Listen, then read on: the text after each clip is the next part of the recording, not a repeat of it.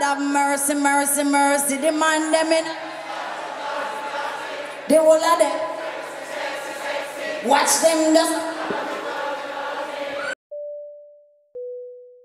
大家好，上星期我参加 HSK3 的考试，这个考试很难，但是有意思。This is an example question from the test that reads, conducive, look at the map.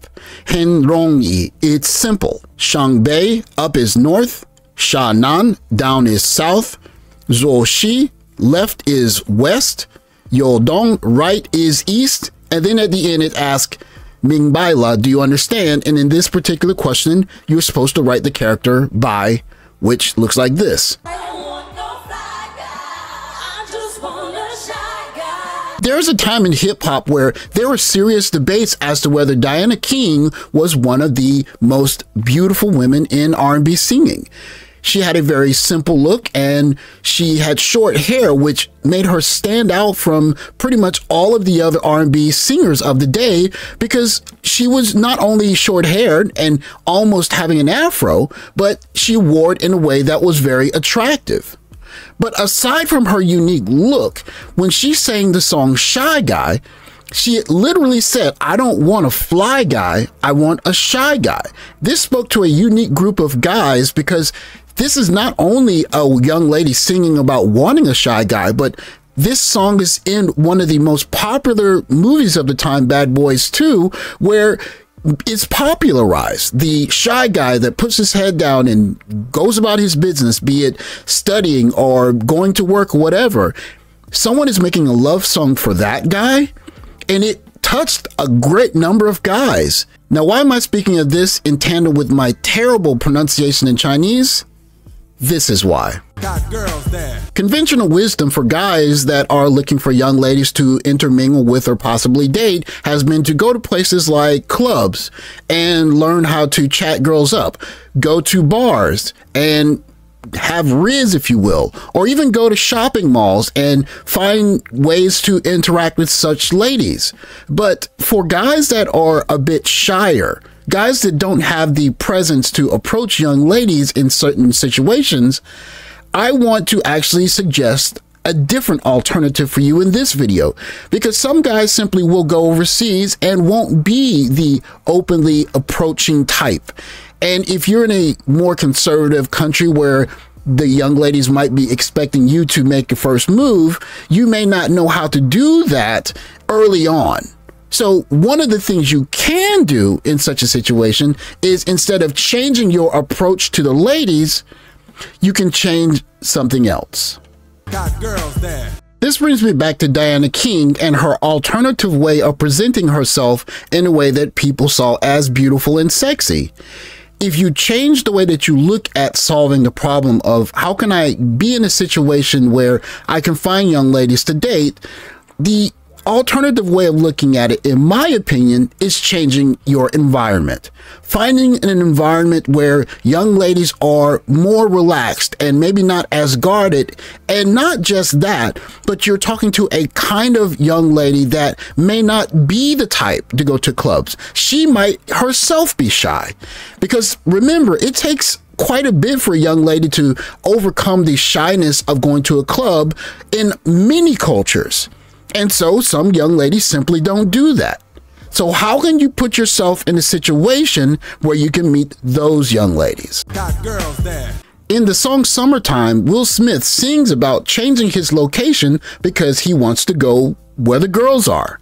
The verse begins, it's late in the day and I ain't been on the court yet. Hustle to the mall to get me a short set. Yeah, I got on sneaks, but I need a new pair because the basketball courts in the summer got girls there.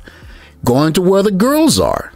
And one of the unique things about guys that are nerds is there's a place where nerds can go, where shy guys can go, that quote unquote got girls there. In no way am I saying that I'm all powerful, all seeing like Neo was from the Matrix, but in a way that's a little bit similar to the abilities that he developed in the Matrix is, the older that we get, we have the opportunity to see and experience things that reshape the way that we look at the world. And in my journey of studying my second language and now learning my third language is if you are in a classroom or in a test room and you look around, you can see a particular dynamic that has girls there. And I mean a lot of young ladies. And one of the things that you'll notice if you're in a classroom of young ladies or people that are studying a language, let's say that you decide to just be personable and you don't want to date anyone in your class. You can develop networks from just meeting young ladies or even your teacher, and your teacher invites you to certain social functions.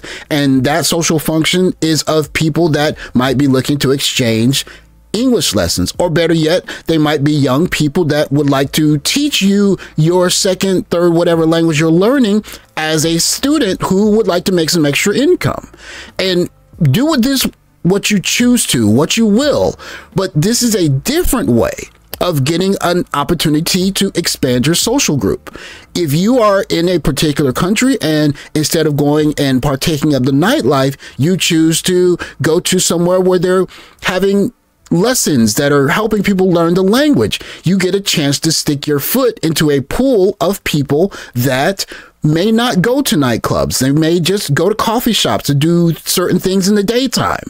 And being someone who is not just interested in the language, but is showing yourself as not a partier, a reveler, if you will, but someone who's there in a serious capacity, that's a pretty darn good way for a shy guy to get his foot in the door and find some young ladies to talk to.